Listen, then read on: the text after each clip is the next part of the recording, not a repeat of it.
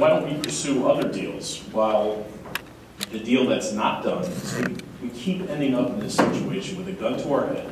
It could end up with an $885 tax increase on each average property. So an average property is assessed about $164,000. There was never a redevelopers agreement, never a land or purchasing agreement. I don't know what the city's explanation for that is, but the reality is that we have to find $15 million. But for the family that's on the fixed income, that's retired, there's a true concern. 2 and 4 families that are assessed twice that. So on a two-family home, that $885 may be $1,250. In addition to the tax increase that was made previously. So this is a huge problem here. Peter Franco says this thing was rolled out in September, and the mayor said it was a great idea.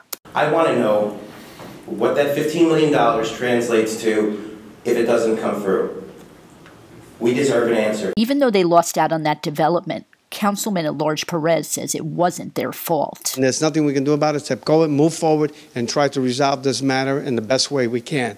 And we're going to do it. When it comes to the money, the administration is going to be looking under every stone. To find developers to come in order to replace that $15 million. We're certainly going to be looking at potentially some budget cuts. Everybody's going to be pulling together to get that gap closed. In Bayonne, Jillian Risberg, Hudson TV.